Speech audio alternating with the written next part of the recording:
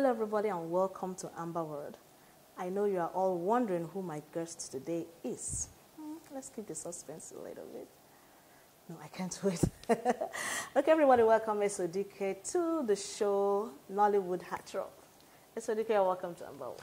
Thank you very much for having me. Okay, yeah, people, I know it's been a long time you've seen my face, but it's all good. I have one of the finest actors in Hollywood here with me, and we are going to... I'll take Hollywood. I'll take Hollywood. Did I say Hollywood? Yes, because you are seeing my future. Yes, yes. You are seeing my future. I'll take it. I'm manifesting. Thank you. You're seeing my future. I love it. Okay, on the show with us. Okay, I'm going to ask you how and when did you fall in love with showbiz? Show business has been a thing for me ever since I was young because my mom teaches drama and literature. So, and also I've always been attracted to the arts. It's not today or yesterday. It's been a while. I've been in plays since I was young. I've been writing I've been writing stories. I've been writing music for the very longest time. So It's been a while. Okay, so how did your journey begin? How? In Nollywood? Yes. Nollywood. I was in Abuja working as a lawyer. No, not really in Nollywood, in showbiz.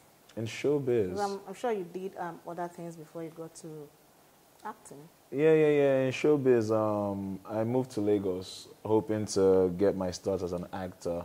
Okay. But I had different pit stops before I was really able to, I had a job as a presenter. I was a producer as well. I had a job as, I worked in building furnitures as well. So just, trying to sustain myself while I was going for auditions and just doing the basic Nollywood things. So that's how I got started. When I had the job, I was going for auditions and trying to act on the side and doing things like that. And eventually it came through. So, yeah. Okay, how difficult was this journey? Oh, you know what it is. It's terribly difficult. I'm not even exaggerating when I say I went for over 100 auditions. And as in, I have been to over 100 auditions in my career. And some you go, before you even let a word out of your mouth, you say, thank you, next.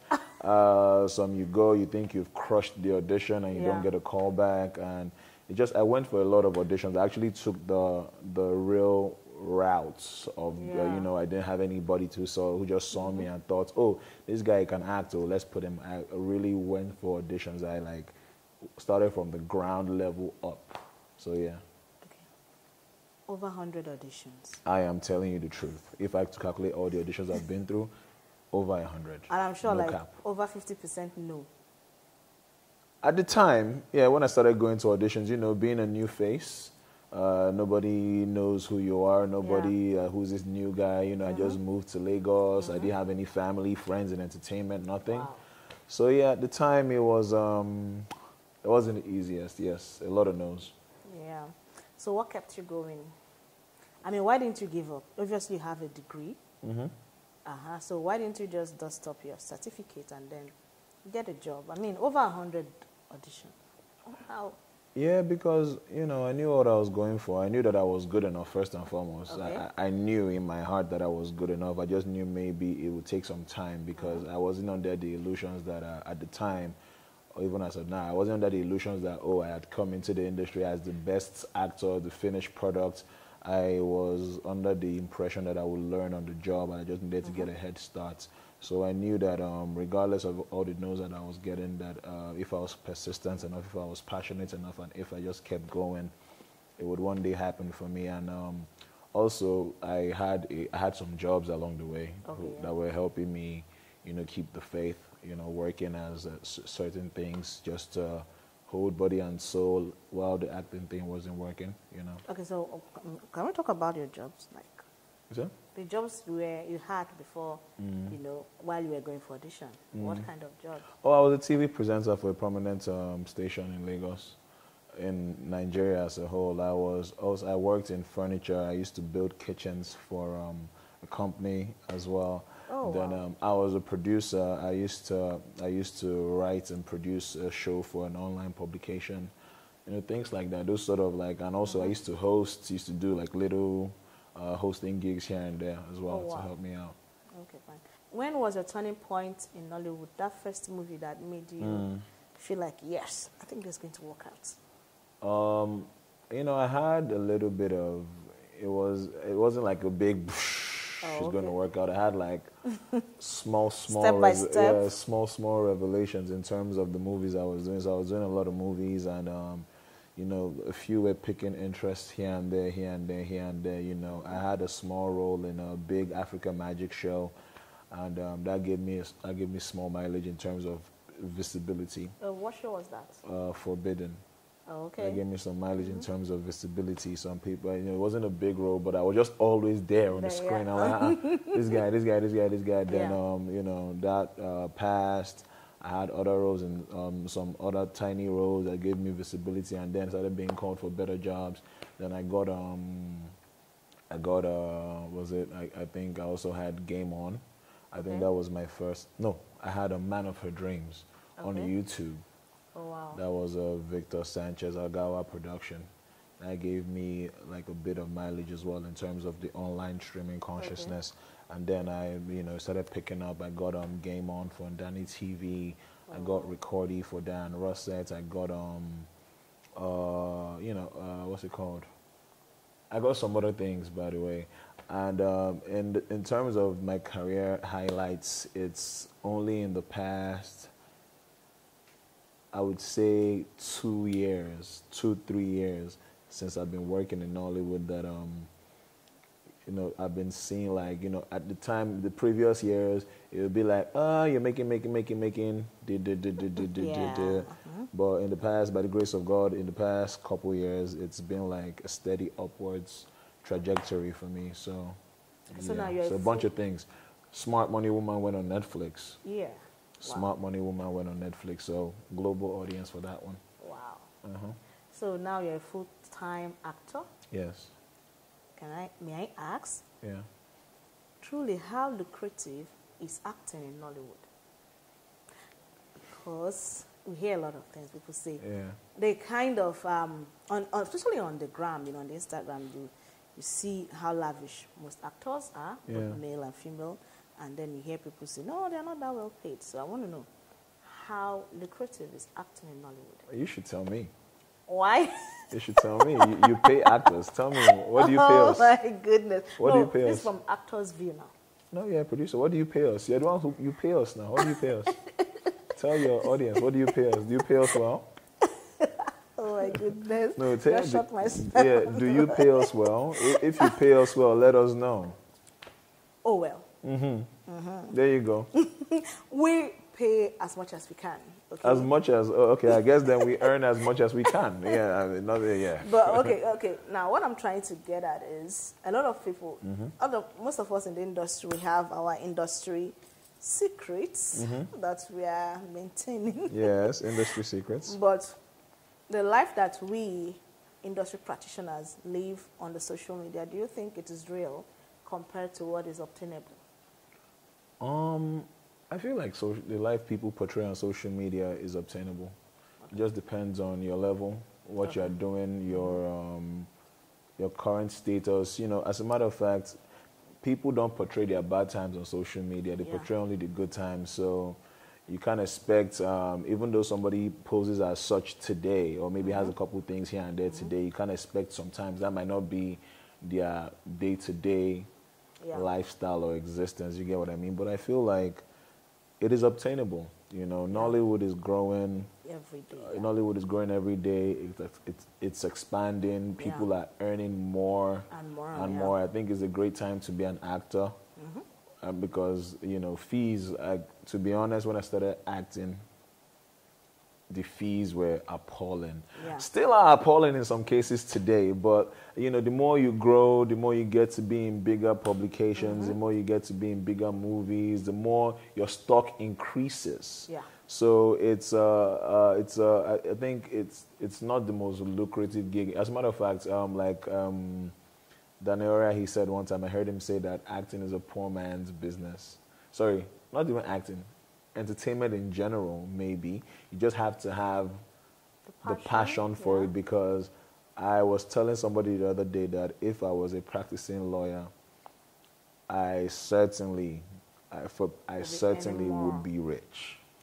Wow. That's for certain. I certainly would, because like the kind of lawyer I intended to be, or the kind I know I would have been. I mean, because if I wanted to be, I would have been. The kind of lawyer I knew I would have been, I would have probably been like a highly successful lawyer. But acting, depending on who you are, depending on your status in the industry, depending on the grounds that you stand on, your principles, if you're not willing to accept less for what you think you're worth, and trust me, acting is not going to give you what you're worth. You just have to get to a point where you accept what you think will just not make you unhappy. Yeah. It's not the most lucrative gig, but depending on your level and where you get to, it could be sustainable. Yes. That's the word, I think. But, you know, you guys should pay us more. Okay, people, I hope that you have been learning a lot from us so far and that we have entertained you. And we'll go for a short break. Please don't go anywhere, because when we come back, we'll be getting a little bit more personal.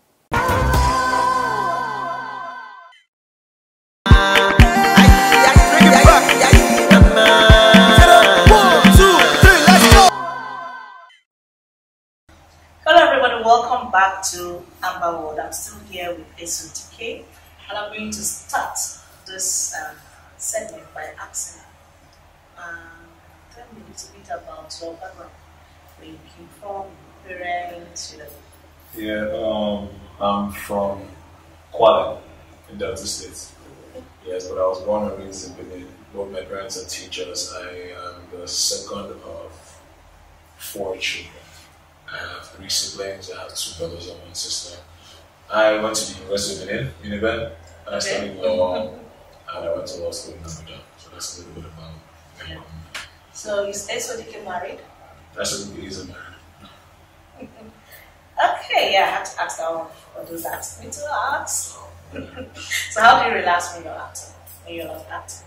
When I'm not acting, I like to stay in my house. I don't know, people usually think that because you're in a public view, in the spotlight, that you have to be just gallivanting up and down the place. But no, when I'm not acting, I like spending quality time in my house, just sleeping and watching movies, or just going. I like going to the beach as well. But quality time with myself, with my brother, my dog. I have a dog. His name is Kobe. You know, just being at home, playing table tennis, watching a nice movie, just conversing. You know, I like chilling in my house. I like serenity. I like the beach. I like going to watch movies and stuff like that. That's what I like.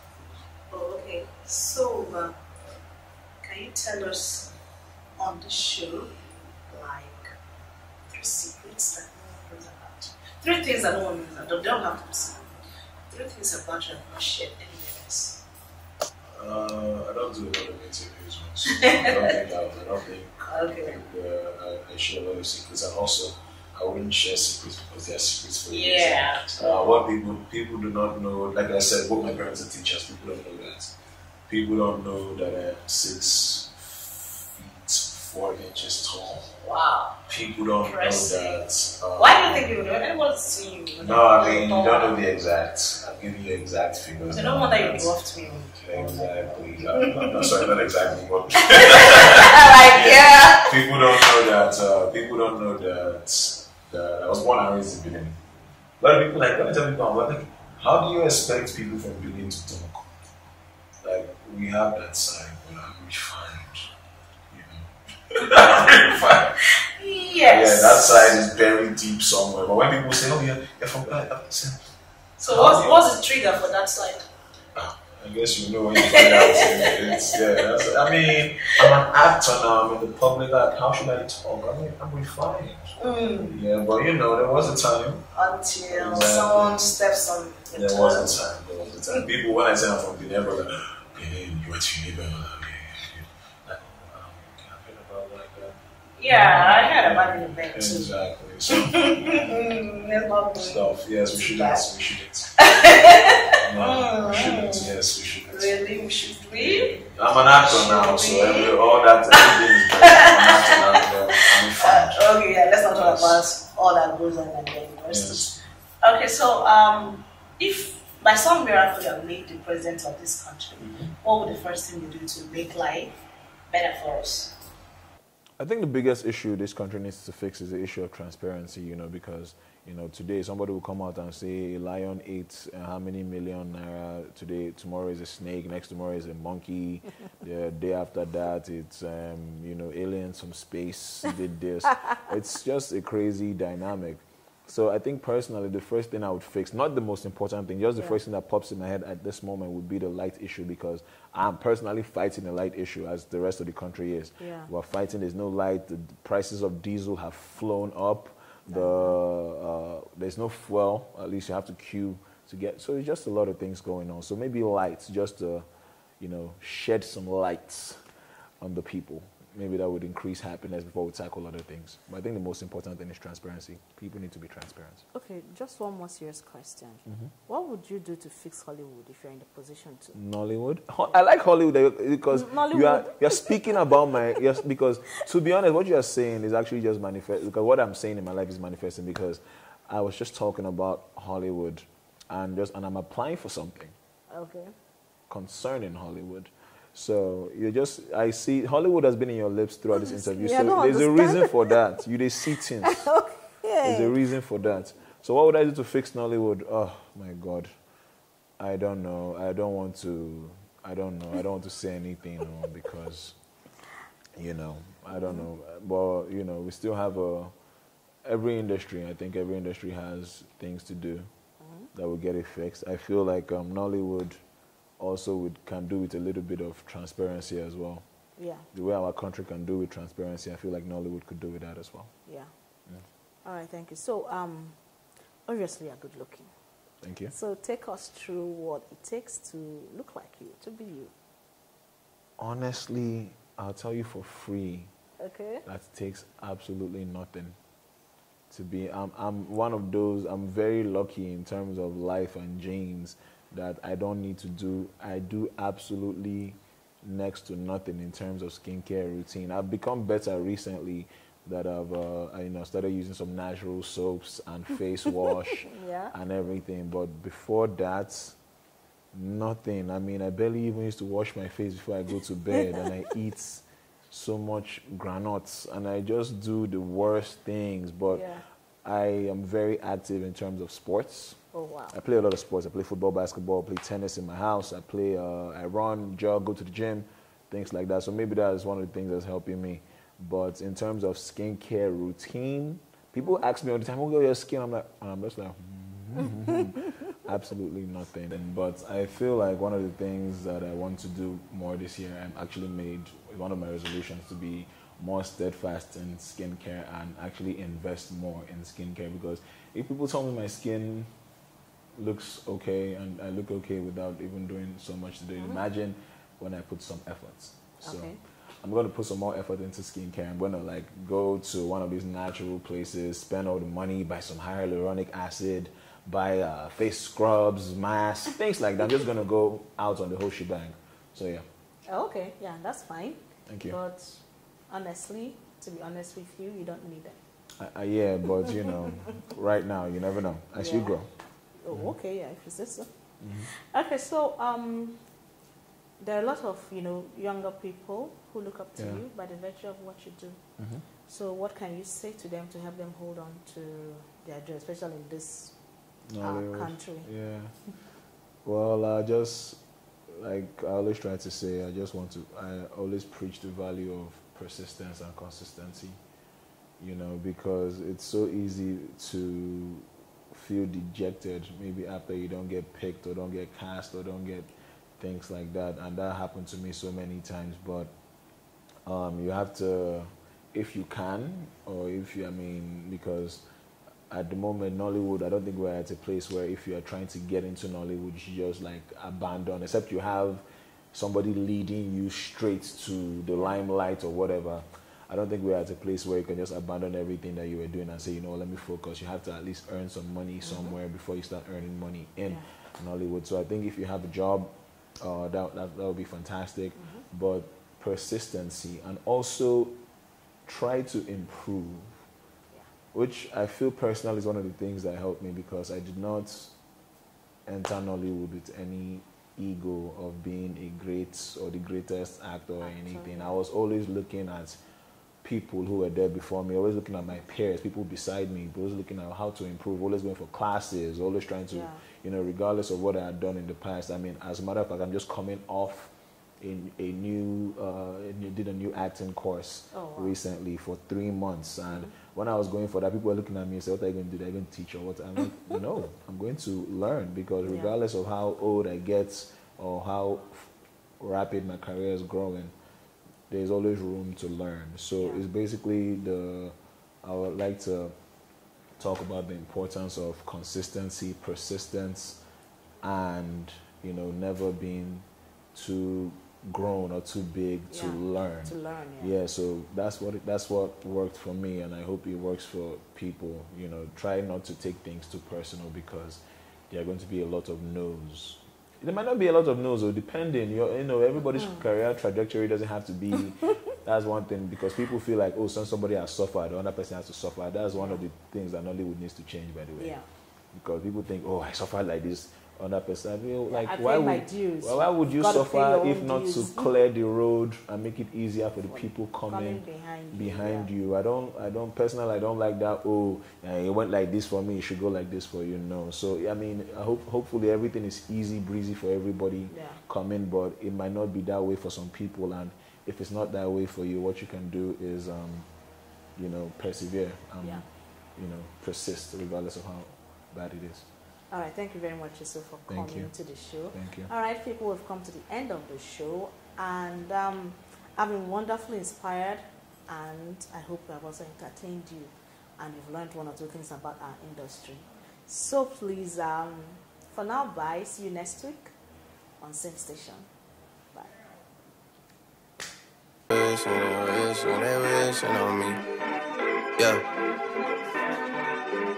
I've been moving calm, don't start out for me. Don't pull up at 6 a.m. Anything you guys want in the store is free, so grab whatever you guys want. I don't wanna die for them to miss me.